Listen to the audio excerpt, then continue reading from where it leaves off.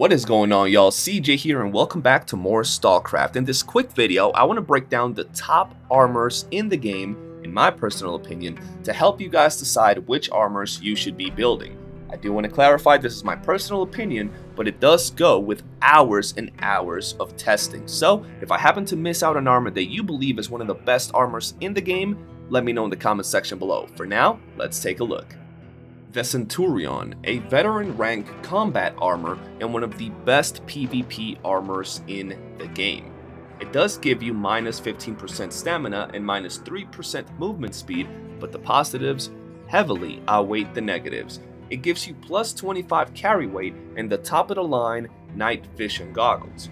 For its properties, it gives you bullet resistance and melee protection of 171, explosion protection of 236, resistance to electricity, fire, and chemicals of 66.55, radiation protection of 200, thermal protection of 30, bio-infection protection of 180, psi emission protection at 160, and bleeding protection at 61%.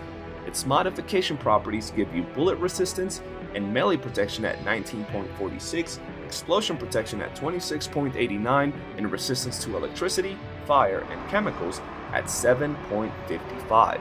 When it comes to the backpacks and containers you can carry, for backpacks you can only carry light backpacks, and for containers, compact and standards. So you have to build accordingly when it comes to your backpack or container. Overall, if you're trying to PvP, this is going to be one of the best armors for you. You can still use this armor for exploration, but I do not advise that you use this armor for exploration because it will make you use your container exclusively to give yourself more radiation resistance or bio protection or psi emission protection, and you have other armors for that. This armor is a PvPer's armor, but you can use it however you want. As for me, this is my PvP armor and hands down one of the best looking armors in the game.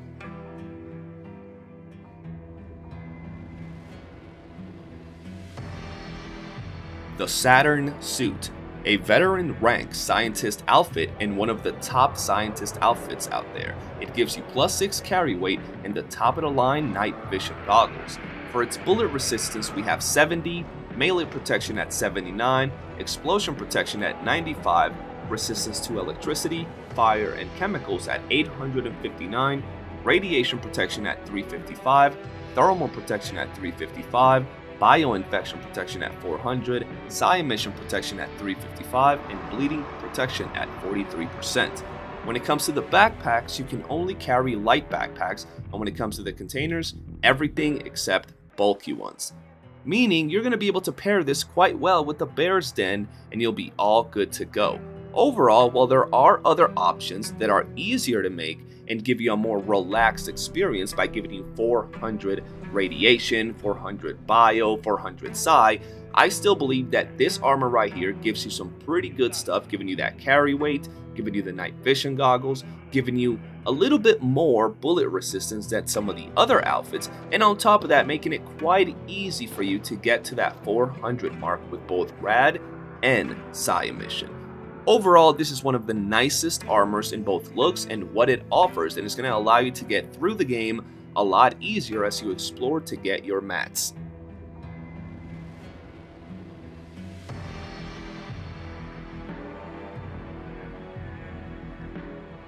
The Scat 9M, a veteran rank explorer armor, and this armor is truly the jack of all trades but a master of none. So let's talk about it. While wearing this armor, you will have minus 6% stamina but plus 10% carry weight and the top of the line night vision goggles.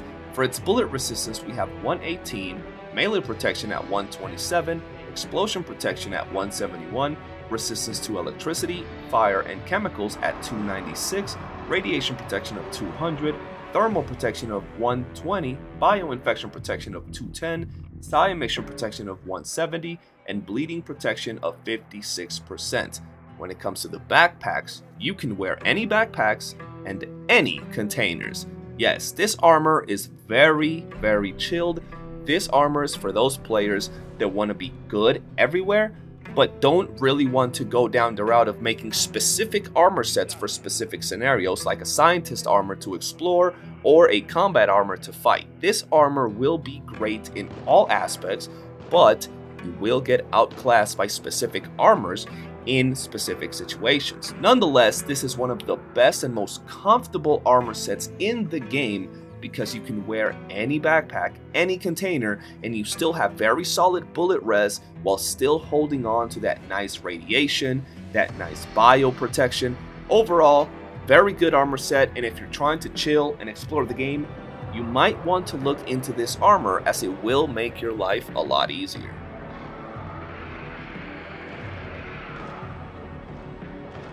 But wait, there's more. So y'all don't say I don't like you. I'm gonna hit you with 2 more armors that I highly advise you get. Let's take a look. The first bonus armor we're going to talk about is the Ghillie Suit. This is a newbie rank combat armor, and it's quite easy to make, and you can make it very early into the game. When it comes to its stats, I'm not even going to talk about that because they're not important. The main reason I want you guys to craft this armor is because of its movement speed buff and its carry weight buff. On top of that, it can carry any backpack and any container. So if you're trying to get from point A to point B while you're farming, this is honestly the best armor for movement speed.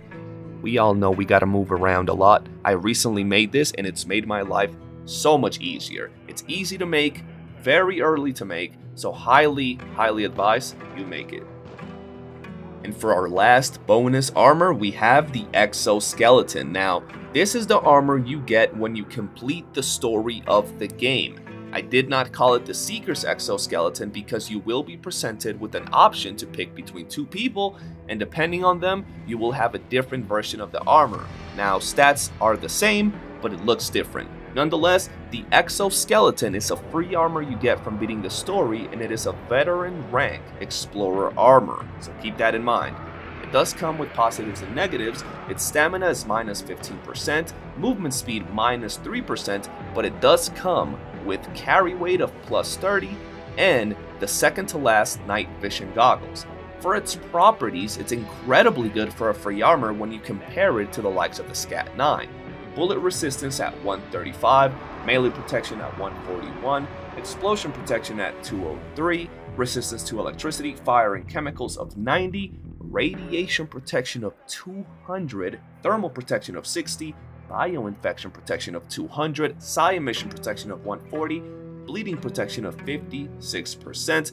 And when it comes to the backpacks and containers, it can wear any backpack and only compact containers. Now, this armor you don't craft. All you gotta do is beat the last mission in the game in order to get it. So, you guys are getting the message. Go out, beat the story, and get this armor. That way you have an Explorer rank veteran armor as you make one of your others, the Scientist or the Combat. Maybe you even want to make the Scat 9, but honestly, I personally would leave the Scat 9 for a little bit later because we do get this for absolutely free. Alright, and that pretty much wraps up this video. If you've enjoyed it, make sure to hit that like button, subscribe, turn on bell notifications, and do be sure to join our Discord. We have the best Stalcraft community. But for now, that's pretty much it. I will see you on the next one.